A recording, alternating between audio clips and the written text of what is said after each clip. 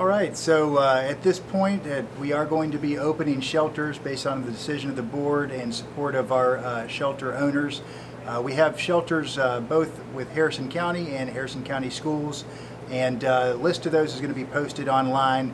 We're anticipating opening 6 shelters and with teams to support those shelter operations from the Red Cross and Department of Human Services. So the main thing to remember with shelters is they are a safe place of last resort to go. It's not going to be a comfortable stay. We'll make people as comfortable as we can, but it is a safe place to get out of the wind, get away from the water, and to be in a secure location. People need to remember to bring some kind of blankets or bedroll with them so that they have something to rest on. Need to bring any snacks or medication that they might need during their time there. And if you have a pet and you have nowhere else for your pet to go, there will be a few locations that have pet areas designated, but you must bring food for the pet and you must bring a crate to keep them in. And you will be asked to watch your pet and walk them every so often so that we can take care of them, because there's no animal staff to take care of them. We're going to need owners to watch after their pets. All right, and you may not want to talk about it. We can cut it if you want to. What is your special needs shelters? You want to talk anything about that? Right. Well, yeah. So a lot of people do have concerns with what the shelters can provide.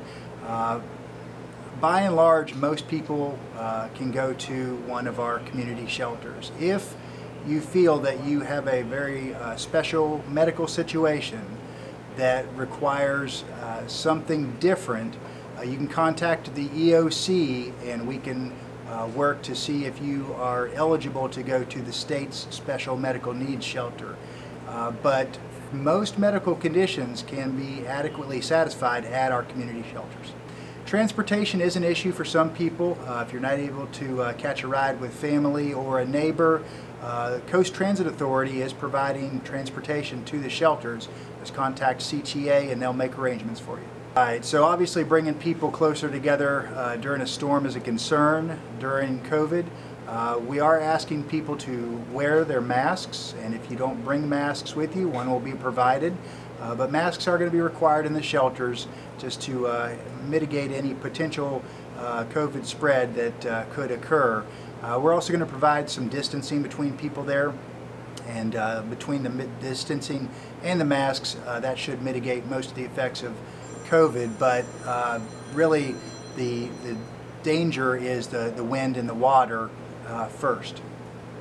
So at some point, either late Sunday, early Monday, we do expect the worst of Ida to be subsiding. Winds should be decreasing, surge will be falling down, and though we may still have some rain, the bulk of the danger will have passed. At that point, we will start working on drawing down our sheltering operations, and so these are temporary emergency shelters to keep people out of the most dangerous weather conditions.